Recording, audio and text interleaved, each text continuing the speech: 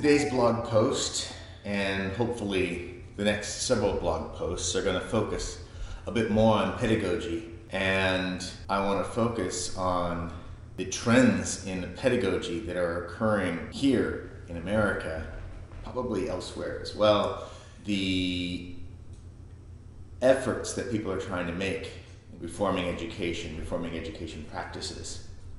What I want to do is I want to tie some of that into a discussion of pedagogy that might be relevant to EFL teachers in Japan. And I think that this is really important for a number of reasons. Everybody needs to take pedagogy seriously.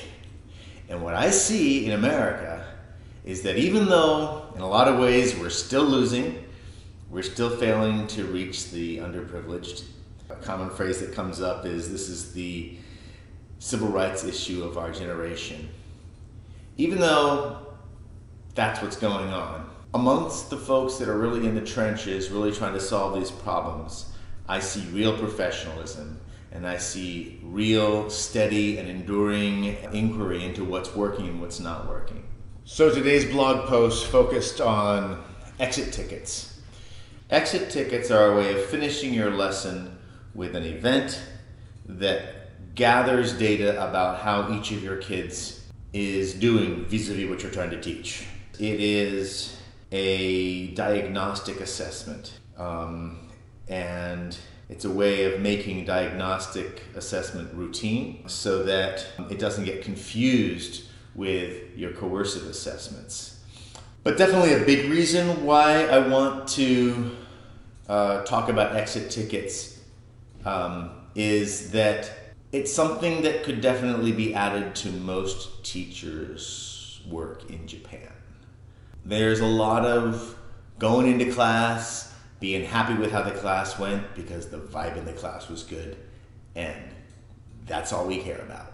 What you gotta do is you gotta make sure that you get some information back that tells you whether or not you're meeting some pedagogical objectives. Otherwise, what you're doing is you're being a clown. And I think what I want to do is I want to break it into three parts. In advance of your class, how do you conceptualize the role that the exit ticket is going to play in your lesson, and how you're going to design the exit ticket. Another probably separate blog post is during. How do you set up an exit ticket? What do you do in class to make sure that the exit ticket plays the right role? How do you prevent a lesson from being governed by an exit ticket in such a way that you actually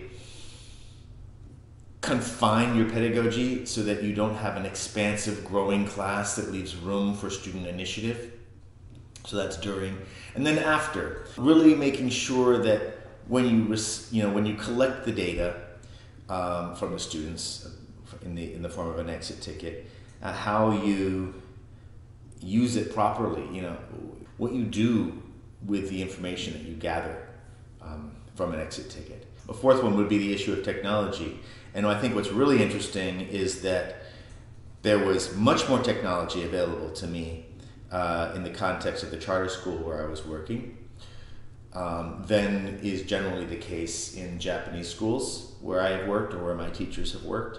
But even so, the technological limitations that exist in both charter schools and Japanese schools are enough to severely impact what's really possible with exit tickets.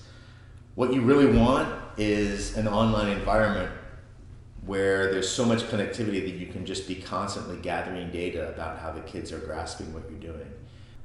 I'm conflicted about exactly how much positive stuff and how much negative stuff I want to say. Because my experiences at the charter school are so raw, I'm worried that I'm going to give the impression that, oh, nothing ever worked, and oh my gosh, these people are terrible. And they're not. We should be kissing their feet. I think I say that somewhere in one of the blog entries that I've made. They are fighting a fight that the rest of us shrink from. We should admire them, and we should learn as much as we can from them, because they are taking on problems that, to be honest, the rest of us are afraid to take on. All right? They're learning stuff that the rest of us are not learning because we're not in the trenches that they're in. All right? They are losing in ways that we cannot possibly lose because the cards are not stacked against us in the way that things are stacked against them, right? However, if I were starting a company and I had to choose a random bunch of people to start that company with, that's the pool of folks that I'd choose from. I'm just saying.